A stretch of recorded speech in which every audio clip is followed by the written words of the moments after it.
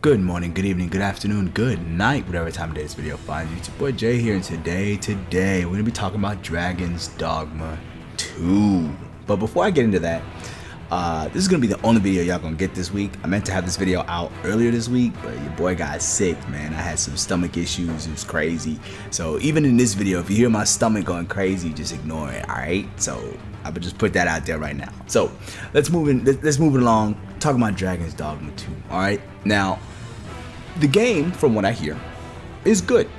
The game is pretty good, right? From all the reviews and all the people actually playing it, I hear that the game is good, but the discourse around the game, right? And there are certain aspects of the game that are less than perfect, and I think if you take a step back and really look at, what has happened here with Dragon's Dogma 2, it kind of highlights almost everything that is wrong with modern gaming while still being a good game, right?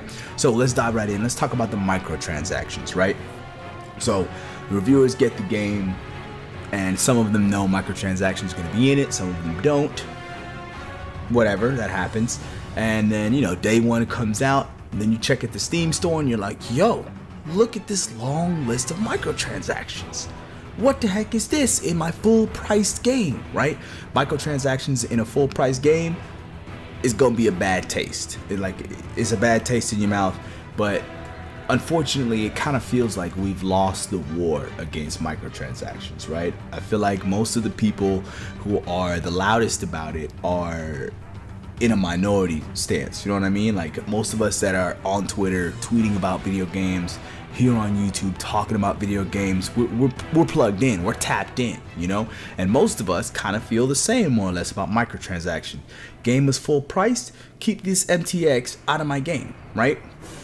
But boom, here we are, full price, $70, and we got microtransactions on top. And not only that, not only are the microtransactions just cosmetics, right? Because it's one thing if your microtransaction is this cool suit of armor that has no stats, it's only a look, it makes you look cool or something. Alright, whatever, blah, it's still kind of crappy, but it doesn't really affect the gameplay side of things. It's just a look, right? You're paying for your character to look a certain way, right? Not all microtransactions are the same, right? For example, like Pokemon Unite and Diablo Immortal, right? Weren't those games where like if you wailed in on it, you could be stronger than everybody else and nobody could fight you because you were so strong because you dumped buckets of money in the game. That's not really what's going on here. But there has been misinformation about the way we've been talking about these microtransactions when it comes to Dragon's Dogma 2. People are like, oh, they took fast travel out the game so they can sell it to you in the store. That's not true. That's not how this stuff works, right? They did sell you, a piece of the fast travels process in the store, which is kind of crappy, and it does have a bad look when the director of the game said we deliberately made this game without fast travel. You're supposed to use ox carts, and then later on in the game you'll use the fairy stones and the rift crystals and whatever. But then boom, it turns around and pow, it's in the DLC list, right? Now if you don't know Dragon's Dogma, then I see how it could look like, oh, they're selling fast travel to us, this is awful, oh, it's the worst thing ever, right? But that's not what's going on here. But it also kind of highlights how we don't trust these companies no more. Like we don't, gamers, the ones that are tapped in, plugged up, right? The ones that are talking about games, the ones that are the most passionate about gaming as a medium, nobody trusts these companies anymore, right? Like if you had said to me, oh, somebody is selling fast travel in a microtransaction 10 years ago, I'd have been like, bro, ain't no way, that's crazy. But today, you say that to me, I'm like, oh, okay, who is it? EA? I'm like, oh, okay, yeah, I could believe that. Maybe ActiBliz is doing that. You know what I mean? Now we're getting to this point where it's like we don't really trust these game companies to be doing the right thing when it comes to microtransactions and stuff like that. Even though, like, spreading false discourse about the microtransactions, that ain't cool either, right? Like you got to be able to get your facts straight and be mad at the correct thing, right? But if you're out here mad at something that's not true, you got to do a little bit more research. You got to figure out what to be mad at before you be mad, this takes me back to when I said earlier that some reviewers knew that the microtransactions were in the game, some reviewers didn't. One who did know was Fighting Cowboy, right? He saw the microtransactions, he looked at the list, and he reviewed the list and was like, yeah, this is kind of stupid because everything in this list is already in the game in abundance. You don't need any of these microtransactions. He thought it was a moot point to even talk about it because nobody was going to be indulging in them, you know, the way he thought that maybe another game would need to be, because, you know, other games, they take out something powerful or something that's essential or have an EXP booster in the shop. He saw that none of those things are in this list and he was like, this is stupid. I don't even know why these are here. And he went over in great detail about what each of the microtransactions are, and he's not the only one that's done this, right?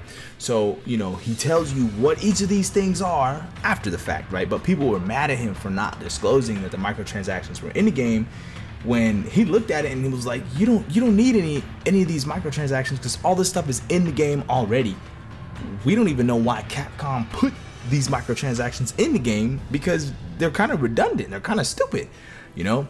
And that leads me back to my whole, like, it feels like we lost the microtransaction war, right? Like, as soon as the suits, the CEOs, the stockholders are looking at stuff like FIFA, NBA, Fortnite, Call of Duty, most of those games are full price with their microtransactions, just profit, profit, profit, hand over fist profit, going crazy.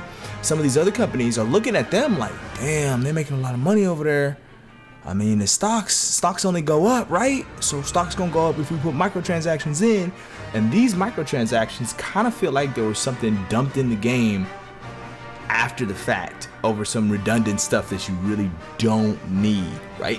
Which makes it even more baffling that they're even here in the first place. It's like, why did you put this in? Like, what? And now we're here talking about these microtransactions when the real story should be the performance, right? The performance of the game.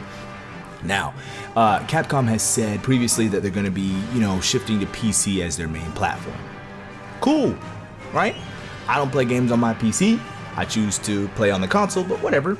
But the PC port of this game has some of the worst performance reported, unless you got a beefy big boy rig, right?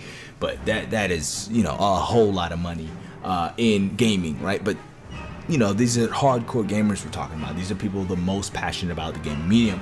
But even then, you know, you got a 4090 and a big bad CPU in there and you're still chugging along through town. It's not a good look. It's not a good look. Perhaps should have delayed it so that you could polish it up some more so that it runs better, right? Now, I've heard, you know, on console the performance is a little bit better, but, you know, it's one thing like, okay, we're going to release day and date with PC. Sounds cool on paper. Sounds like something everybody wants. Yeah, day and date with PC. Let's go. But like, I don't know. I feel like maybe it would have been better to focus on one or the other, getting one or the other out first, whether it's consoles first and then PC later, so they can optimize it to satisfy, you know, many of the different rig configurations, right? Because like your graphics card and your CPU are two different things to account for, and everyone's hardware is a little bit different when it comes to the PC space. Whereas consoles, all PS5s are PS5s. Right, all Xbox Series X's are Xbox Series X's. They know what to expect. Maybe a little bit easier to optimize for. Maybe they're not as powerful, sure, but they're a known entity. Whereas people's PC rigs have different configurations and all kind of different stuff going on. And then like the anti-cheat in the background, slowing down the performance even more. So it's a lot going on, right? The performance is what we really should be talking about, but we're stuck trying to fight this battle about microtransactions that people are out here spreading lies about, whatever. So, and that's also part of the modern games thing, where it's like, damn, release broken game now for, you know, Q1 profits, and we can fix it later with patches, right? And that's a real thing. That's many games releasing now in the modern era. Comes out, broken as all hell. Like, oh my God, this is running like trash, you know, when you boot it up. And then you gotta wait for them to patch it before you buy it, which is what I'm doing, right? They announced that they've got, you know, a Dragon's Dogma 2 patch coming out to help with performance, and I don't actually have the game yet. I'm gonna wait till that patch comes out, then I'm gonna buy it on PS5, probably turn off ray tracing and get some better performance and play it that way.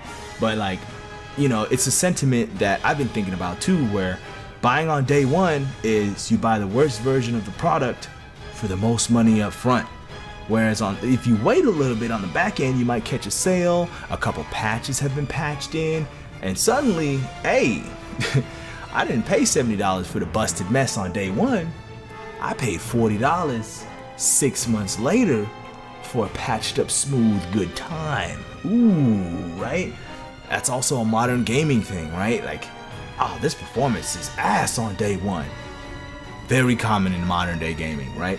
Like I said, you know, with the title of this video, like Dragon's Dogma, despite being a pretty good game, kind of highlights almost everything that's wrong with modern gaming.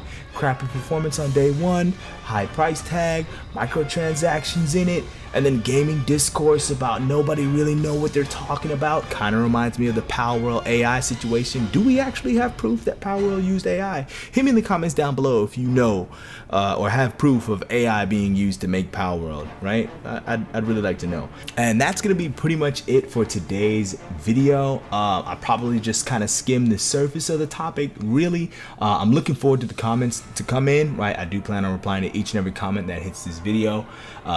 Once again, sorry for the only one upload this week. Got super sick.